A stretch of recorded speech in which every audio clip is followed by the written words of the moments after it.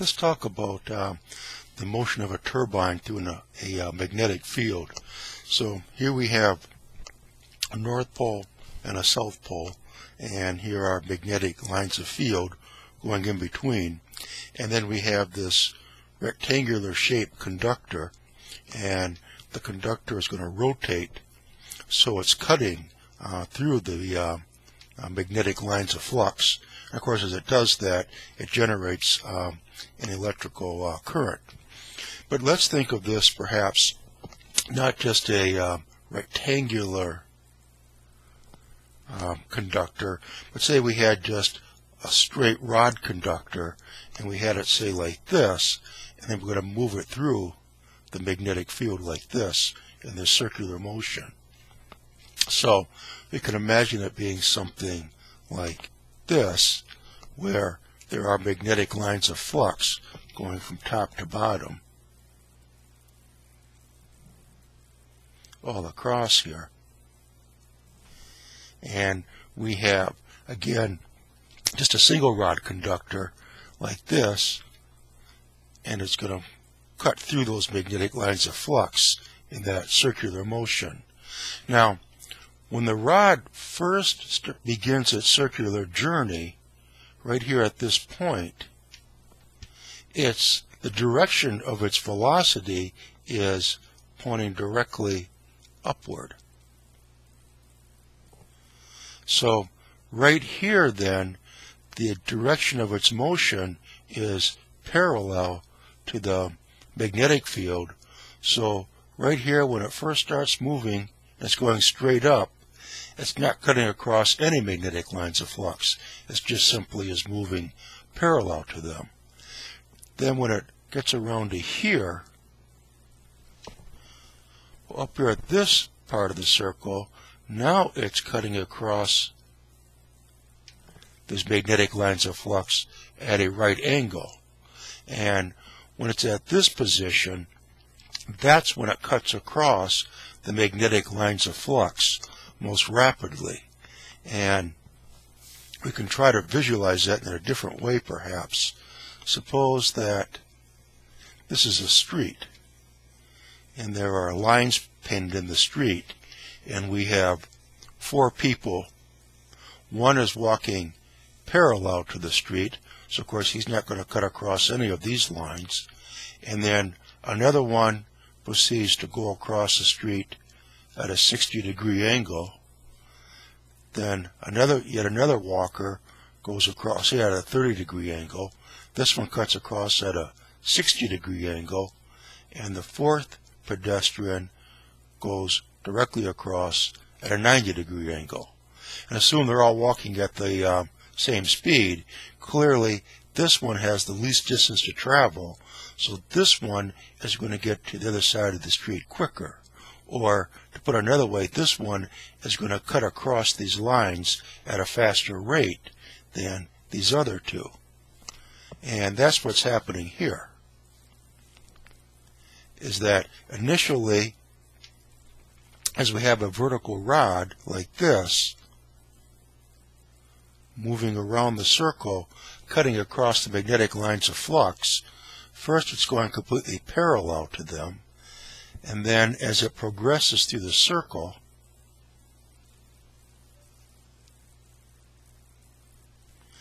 here its motion is straight upward, so it's parallel to the magnetic lines of flux. Then as it progresses along the circle, it cuts through the magnetic lines of flux at a sharper and sharper angle. Now, to find the top, it's cutting across them at a 90-degree angle, and just as we saw with this other diagram, that is when then you traverse these lines of flux most quickly. So what that means is that is where you're going to generate the maximum amount of current, or the maximum amount of voltage, because we know that it is how fast a conductor cuts through magnetic lines of flux that determines the magnitude. And that's what we have demonstrated over here.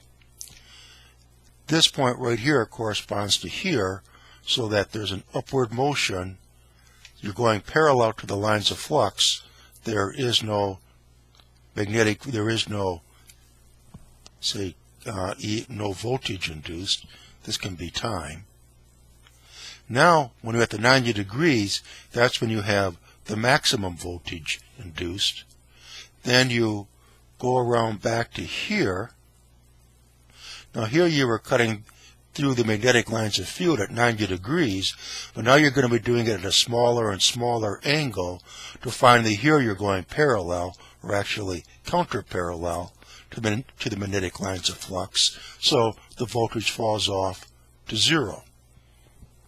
Now when we're down here, now the angle is getting steeper and steeper till once again it cuts through the 90-degree angle, so we're going to have increased voltage, but now we're cutting through the lines of flux in a direction opposite to when the rod or the conductor is moving along this part of the circle. Here it's moving upward, here it's moving downward. So the maximum voltage that gets induced has an opposite polarity. We know that if we have, again, magnetic lines of flux, and we move a conductor through these in one direction, that of course will give us a voltage, and if we do it in the opposite direction, that gives us a voltage in the opposite direction, or the opposite magnitude. And that's what's happening right here. So we see that what comes out of this, we have the conductor moving around this circle in a circular motion, cutting across the magnetic lines of flux. What that generates then is a sine wave of induced voltage in that conductor. And again, the motion of the conductor around the circle, that can be represented like this then. Here, here, here, and here, where of course this corresponds to this position, this corresponds to this point on the graph, this corresponds to this point on the graph, and this corresponds to this point on the graph. So again, we have a phasor type situation that we can use to analyze the motion of our conductor as it moves through the magnetic lines of flux, that generates this sine wave of induced voltage in the conductor as it moves through the magnetic field. Now, so again, we just want to put this out as another simple example of how phasors can be used to represent physical systems. In the last video we had a mechanical representation. Here we have more of a electrical representation for a phasor problem. Now, that means that we can think of this, that our vector here has, we can describe it in two ways. And let's just look at a simple XY plane. We can make it a little bit neater.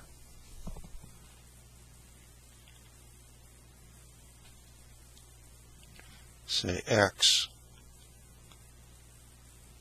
and Y, and here's a vector V. Well, we can describe this vector, of course, in terms of its X components,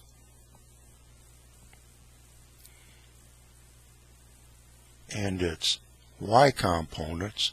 We can say that vector V equals the square root of Vx squared plus Vy squared. Its X components and its Y components. We certainly know how to do that.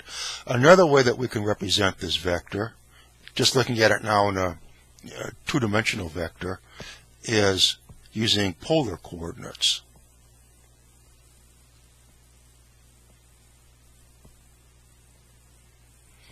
where here we have a vector of a certain magnitude, we'll just call it r, and it makes a certain angle theta with the x-axis.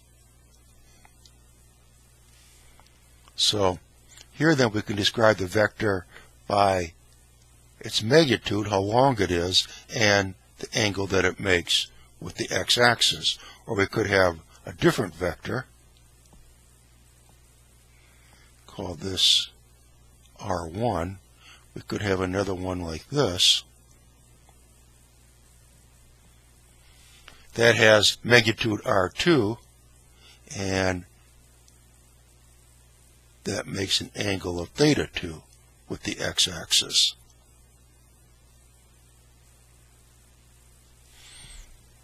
So again, this vector is described by its magnitude and the angle that it makes with the x-axis. So here then are two different ways, two very simple ways of describing a vector in a two-dimensional plane, the xy plane, either by explicitly its x components and its y components, or by the magnitude of the vector and the angle that that vector makes with the x-axis. And this is, of course, is polar representation, where here we just have our rectangular Cartesian representation. Both of them have their advantages, as we will see in the next video.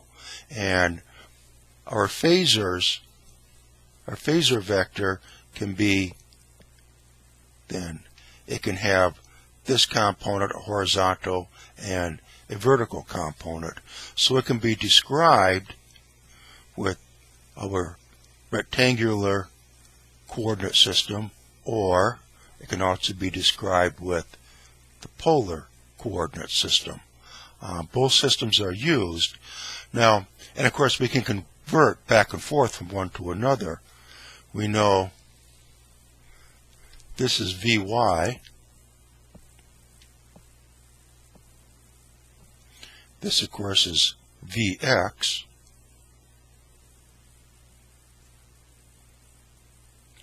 and this angle right here, well, the tangent of that angle is Vy divided by Vx, or we'd say that theta equals the inverse tangent of Vy divided by Vx.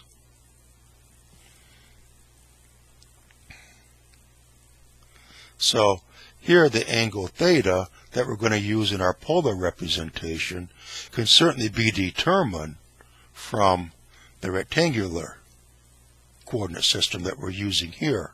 And the magnitude of vector r2 and the magnitude of vector r1, well, we could just say its magnitude would be its Vx and its Vy components added up, squared, added up, and taken the square root of. So it certainly is possible to convert back and forth from our rectangular coordinate system to our polar coordinate system. And what we'll do in the next video is we'll have several worked examples where we go back and forth between rectangular coordinates and polar coordinates, because sometimes determining what the angle theta is for our polar coordinate system, for going back and forth like this, it can be sometimes a little bit ambiguous, or not ambiguous, but we have to think about what we're doing, and we'll have several examples. We will work through that. And again, we do that because using rectangular coordinates and using polar coordinates, those are our tools when we're going to be solving problems using phasor analysis techniques. So in the next videos, what we'll do is we'll work several examples here then, and then once we do that, we can talk about more about impedance and reactance and alternating circuits. So that's what we're doing in the upcoming videos. I think this is video number 69, in our electrical circuit analysis. Anyway, the playlist for all the videos is at the website digital-university.org.